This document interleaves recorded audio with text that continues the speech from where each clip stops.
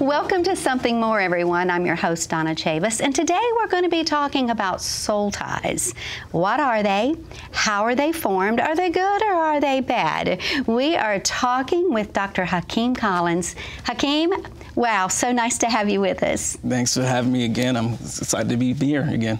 Well, you know what? You have a brand new book out that is called Unseen Warfare. So before we dig into our topic specifically today, I would love to hear, what do you mean when you say unseen warfare? What does that mean? Yeah, unseen warfare is basically another term that I use for invisible, of course. And so we have an unseen warfare or unseen or invisible battle that is going on in the invisible realm, or things that are happening that we do not see with our natural eyes. So I use that term unseen warfare to give the believers and those who will read the book a more of a practical understanding of what's happening in the spiritual realm, that there's always something happening.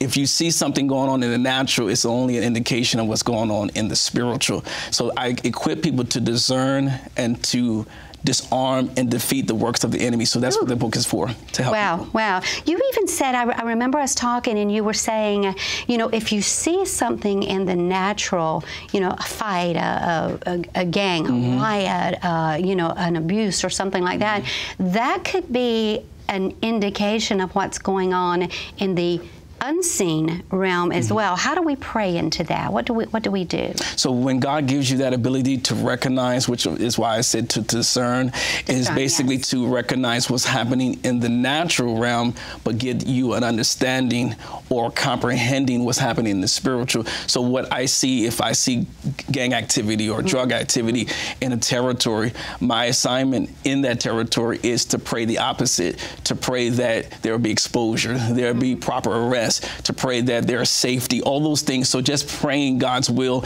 into that particular territory is my assignment as an intercessor or a minister of the gospel. So I just love this. You're saying that sometimes we'll see clues as to what is happening in the unseen world, and so that's when we start. I just, you know, your book, Unseen Warfare. Yes. Discern, disarm, and defeat the works of the enemy. And those works we don't always see, which is one of our topics today. I know you really explore this, and I don't really hear a lot about this in the church, but we're talking about soul ties. What is that?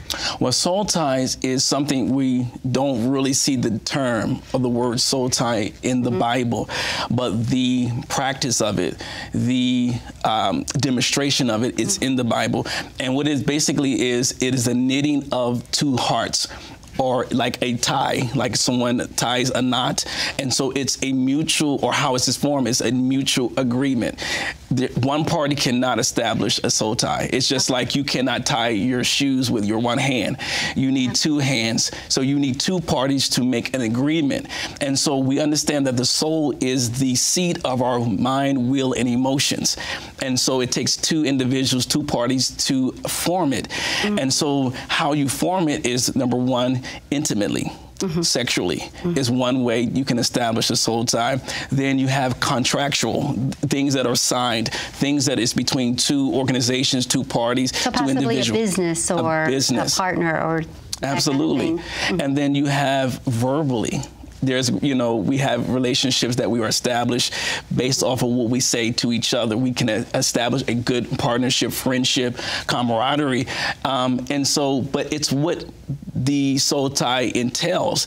There can be healthy ones or there can be unhealthy ones. There can be bad ones, there can be good ones, there can be good or bad, ungodly, godly. So it's all based on how the soul tie is formed and established. Okay, you know what, we're gonna look at both of these, but first, tell me, what is an ungodly or a negative soul tie? What does that do to somebody? The negative or illegal soul tie, or what I call illicit ones, can be established where it's not God ordained. So if someone goes out and have sexual relationship with someone or multiple partners, and outside of marriage, if it's not your married spouse or your spouse that you're to marry, then it will become an illegal or illicit or ungodly soul tie, because that's not what God says in his word. And so there are many type of relationships, not just sexually, that is not God, but there's partnership that God never ordained. There's friendship that God never ordained. And so what it can do to you, it can be very unhealthy, basically by how it was formed. So oftentimes, if you connect with someone that is toxic and you build or establish an unhealthy relationship with that person and you don't even know they're unhealthy or they're toxic, because of the knitting of the soul and the agreement, then they can control you based off of that relationship. In other words, I look at it as Pinocchio. You know, Pinocchio is on these strings and he has a puppet master. And so these strings is controlling Pinocchio's movement. And if you are in an unhealthy relationship or a toxic relationship or ungodly relationship, then because it's a soul tie, the soul is your mind, will, and emotion, that person can become your puppet master in the spiritual realm and control you emotionally, can manipulate your movements, and you don't even know it. And so that's why God wants us to cut those strings and those attachments. But God does want us to have covenant relationships, godly relationships, godly soul ties and friendships and marriages. So there can definitely be both. I wanted to go back to the negative just for a moment, and you use the word bondage. If you're in a negative soul tie situation, there's a bondage that is there. I mean, it could make you feel, you know, what if you have a friend that you're hanging out with that is constantly bringing you down, or you always leave feeling bad, or you feel bound up to, like, go along with things or whatever. I mean, there's a bondage there that we should not feel if we're in a healthy relationship, isn't there? Absolutely. I mean, there can be disagreements in healthy relationships or connections, but when it starts manipulating and controlling your emotions and how you feel, or your thought patterns, or your how you feel concerning, or you walk away, it's unhealthy, and God is giving you an indication of it. Use the word bondage, which I use the word, but when you look at it, it's bond. When there's a connection, there's a bond. Yes. But then if it's unhealthy, then it becomes bondage, and or it can be an entanglement. And so God wants to unravel and uncoil those things that is not God, those relationships that he did not ordain, and those partnerships, and give us a healthy look on his perspective on right relationships. When I think about Jonathan and David, see, people have perverted that scripture concerning in 1 Samuel chapter 18, verse 1, it talks about that Jonathan's heart or his soul was knitted to David's, right? But and he said he loved him like himself. That wasn't that he was in love with David. He loved him like himself, or he loved him like he was his brother. And I think oftentimes we have to understand that there are good relationships and there are ungodly ones, but God wants us to establish like those Jonathan and David type relationships that are great. You talk about the difference between a battle buddy, a battle buddy that'll go into the fight with you, and what you were talking about, the puppet master. Talk about a little bit about the difference between those. Yeah, when you think about in the military, they have, or they will put you together with, is considered a battle buddy. You do training like that. When you do a training program like that. I do, and I just teach people in the boot camp to have or partner with someone that is like a battle buddy, a friend, someone that will go to war with you. You know, I have a twin, and that's my battle buddy, because this person or my brother, we consider a prayer partner, someone that is God ordained, that can connect hearts, like mind, like passions, and together you can war and defeat the enemy. The Bible says one can chase 1,000, but two can chase 10,000. If we can understand that partnership and that knitting of the heart and that soul tie, which is healthy, then we can win spiritual battles all the time. As compared to the puppet master, you have someone that's on the other end controlling your emotions and your feelings, and calls you to why you're thinking the way you're thinking, why you're experiencing what you're experiencing, because they're in control. And God wants us to detach from those that it has control over. God is in control, not the individual. And then we have control over our faculties and our heart, to guard our heart and to have a discerning heart of what is right and what is wrong. Yes. Well, let's talk talk a little bit about symptoms. If you're like, oh, I don't know, I do, you know, I have these relationships, you know, what if somebody is in a negative soul tie situation? What are some of the symptoms that they might be experiencing? I'm glad you asked, Donna. You know, it's just like what I call them is after effects or symptoms when you leave a person or you come out of a toxic relationship. Just because you left a toxic relationship or unhealthy relationship does not mean that it automatically causes that relationship or that soul tie to detach or to disconnect. You even use the word withdrawals. It's like, you know, all of a sudden I'm feeling out of control here. What are some of the symptoms? The symptoms, withdrawal. It's symptoms where it's like you're visualizing this person is constantly on your mind. It's causing you to have emotional mood swings, and you're wondering why you're experiencing that. Because again, they become the puppet master. They can be in L.A. and you can be in Charlotte, North Carolina, even though distance will not separate you because that soul tie has not been detached. You'll have withdrawals, and you're wondering why you're going through these changes and emotional changes because it's emotional manipulation, in other words. And so you have visions, you have dreams. If somebody brings their name up, you're kind of feeling some type of way about that person. It's because it is still there. It's still established. And even time can make a soul tie unhealthy or a good one stronger. And so we have to look at time, we have to look at all those things, and how you form it is how you can destroy it. Yeah. Whew. Let me do this real quick. I was reading your book, and you have a list of these symptoms that you're talking about. And because there's so many, I don't expect you to remember all of them right off the bat. But if we've got people that are watching right now and they hear themselves in any of this, then I want to make sure that they stay tuned for the answer.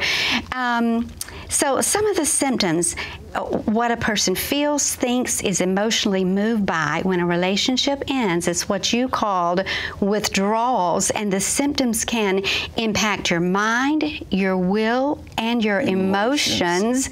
Some of the symptoms you mentioned: imaging, visualizing, actually even thinking you hear or see the person in your head, attitudes, mood swings, memories, stalking, obsessive thoughts, pondering, fantasizing, dreaming, secrets, lust, desires. One can be emotionally, mentally, financially traumatized by these negative soul ties. Wow, when I read through that, I was just like, Lord Jesus. So I want you to know that as Hakeem is teaching us, ungodly soul ties can be established by our decision, but just like that, breaking these soul ties can also be done by our decision to be free. We'll be right back.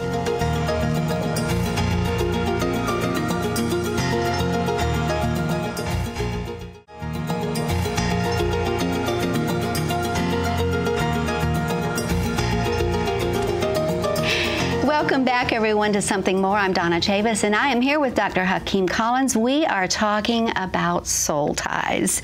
Hakeem, we've been talking about the effects of negative soul ties, ungodly soul ties, people we are connected with that are leading us into bondage. So what do we do to guard our hearts against this? Well, one of the things you have to do is set boundaries. Oh, yeah. You have to set limitations, and you have to discern the right people that will invade your space. You have to make sure that you set up a preventative protection, spiritually speaking, when people come. I mean, you have to vet people. I mean, if you go to the airport, they vet you. You have to go through a screening process, a scanner. So in the spiritual aspect of it, you have to do the same thing, is set those boundaries. And then also, you want to make sure you have the Word of God. You have to make sure that you know what God is saying concerning you and the relationship you are establishing, because oftentimes, if it's not God's person that he's put in your life, then oftentimes you'll be in a different direction. So I believe those are the two things you should be able to do. Yeah, so seek God in our relationships. Yes, absolutely. And set boundaries. Are these boundaries something that you have thought about and set up and determined in your heart with the Holy Spirit leading that, yes, if I'm going to enter into a relationship, these are my boundaries? Is this something you do ahead of time so it doesn't catch you off guard? Yes, I can say that I do that ahead of time, but oftentimes people can slip through the cracks. That's where discernment comes in. That's where Holy Spirit will begin to give you intel concerning people. And it's not to really expose them, but also to give the Father's perspective. You know, maybe this person may need help. This person may need healing. This person may be crying out. They may be toxic or unhealthy, but they may need healing. The only way they can experience Jesus is through us. So it's also still discerning and seeking God about everything, but also having a listening ear that this person may not, you know, sometimes you can be paranoid, and because of hurt and past relationships, it can create walls and you don't want to trust people.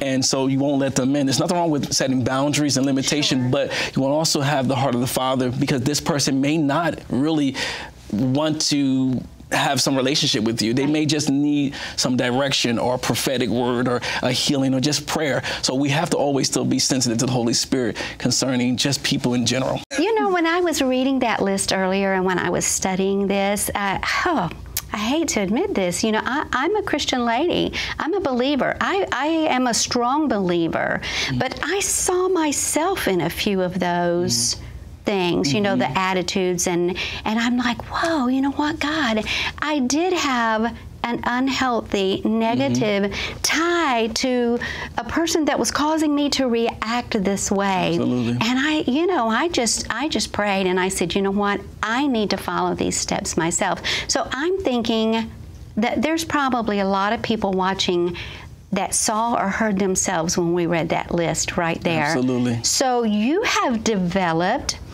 some steps that we can follow. 2 questions. Can we break the soul ties?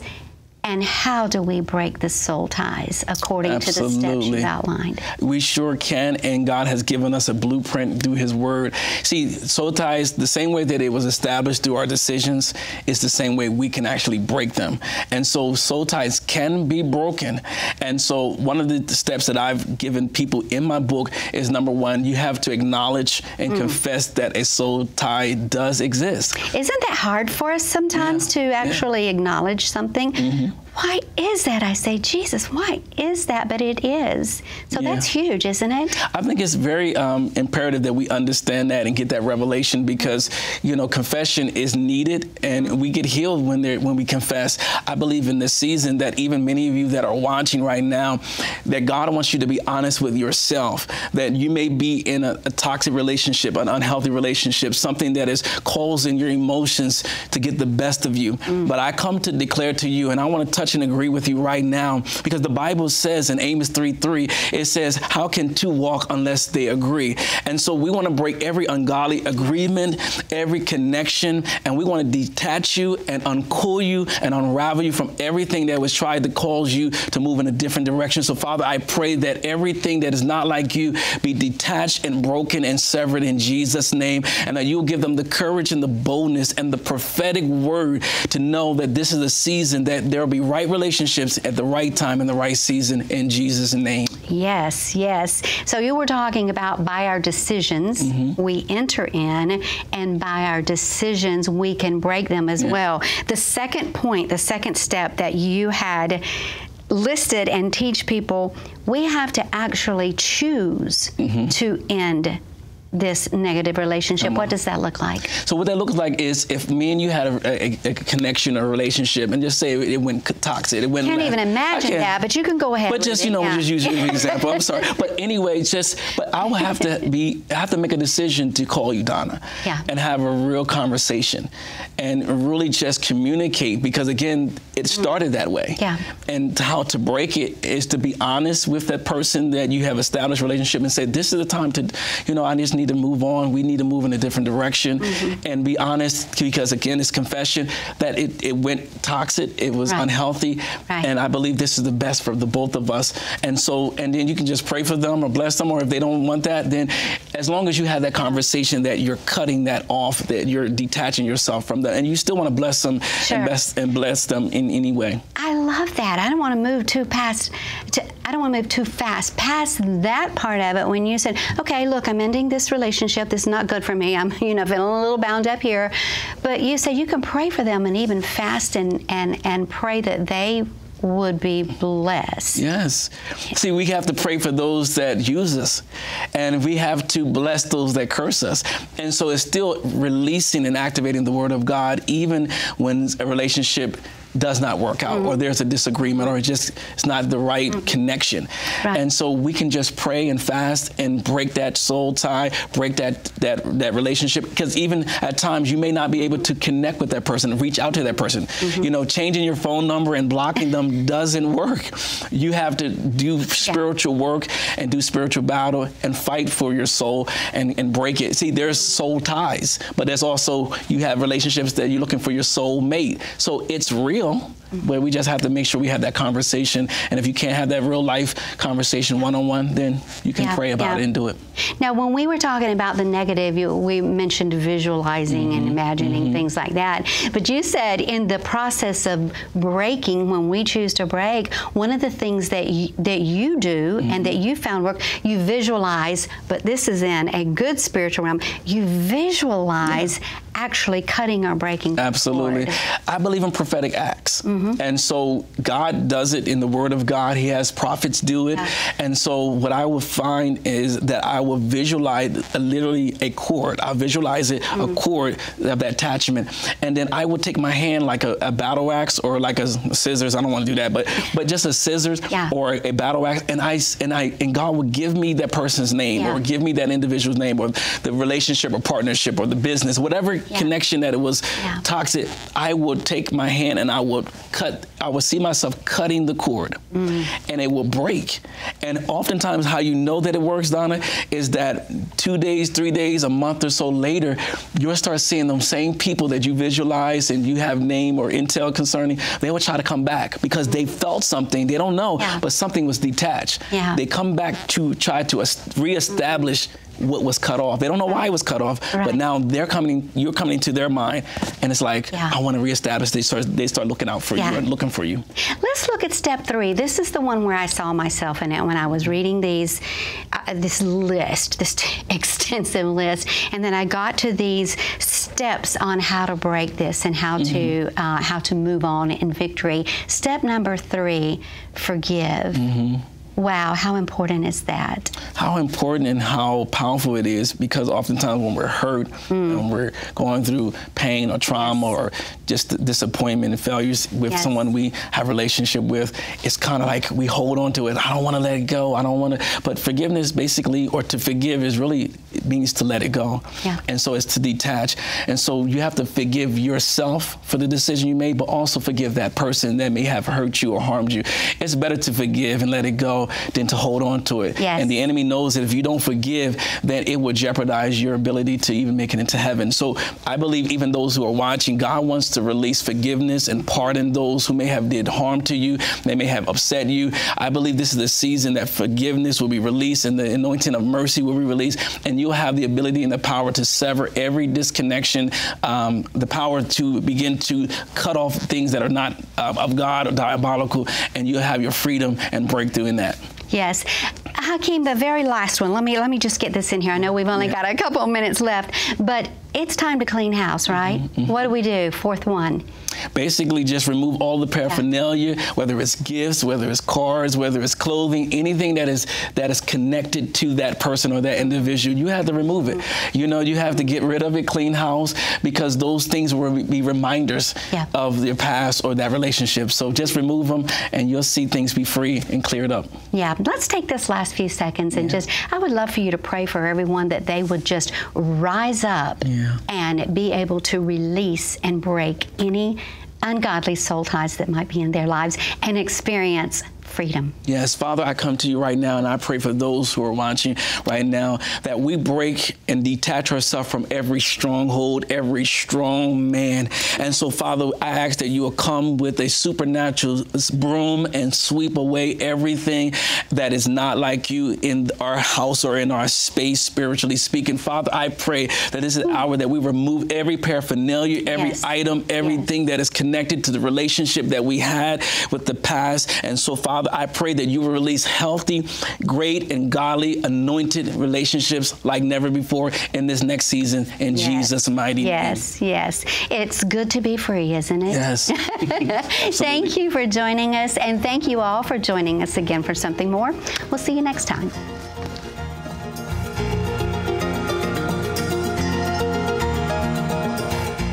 Call now and get Hakeem Collins' brand new must-read book, Unseen Warfare, and his anointed 3-part audio CD teaching, Building Your Personal Firewall, plus his bonus bookmark, The Warfare Prayer of Protection. This is an exclusive offer for our It's Supernatural audience. Yours for a donation of $35. Shipping and handling is included. Ask for offer number 9794. Are you tired of wrestling with the devil and his constant attacks and mind games from the unseen world? It's time to discern, disarm, and destroy the works of the enemy. Hakeem Collins' brand new book, Unseen Warfare, is a powerful spiritual warfare manual that will help you gain a deeper understanding of spiritual warfare and its impact on your daily life. Grow in the spiritual gift of discernment to detect places in your life where the enemy is at work. Learn how to walk in the fullness of your spiritual authority to destroy the works of the devil. Apply the rules of engagement to win the spiritual battle you face every day. Break free from ungodly soul ties, generational curses, and harmful patterns from your past. Hakeem incorporates prophetic impartation, powerful prayers, and activations. You will also receive Hakeem Collins' anointed 3-part audio CD teaching, Building Your Personal Firewall. Hakeem includes 3 powerful messages that will teach you how to build a spiritual firewall to identifying and defeating the devil's attacks. Strengthen and upgrade your firewall by learning to access angelic assistance. With these tools and the impartation you will receive, you will begin to walk in victory every day. Plus, you will get Hakeem's bonus bookmark, The Warfare Prayer of Protection. Hakeem includes a personalized prayer for protection and a powerful declaration for angelic assistance. Don't miss out on getting Hakeem Collins' brand new must-read book, Unseen Warfare, and his anointed 3-part audio CD teaching, Building Your Personal Firewall, plus his bonus bookmark, The Warfare Prayer of Protection. This is an exclusive offer for our It's Supernatural audience. Yours for a donation of $35. Shipping and handling is included. Ask for offer number 9794. Call or you can send your check to Sid Roth. It's Supernatural. P.O. Box 39222, Charlotte, North Carolina 28278. Please specify offer number 9794 or log on to sidroth.org. Call or write today.